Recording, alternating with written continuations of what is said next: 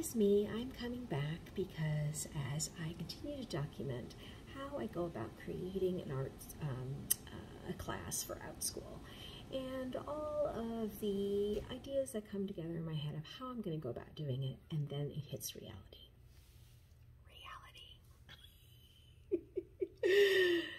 Because the fact of the matter is, if it was super easy, everybody would be doing it, right?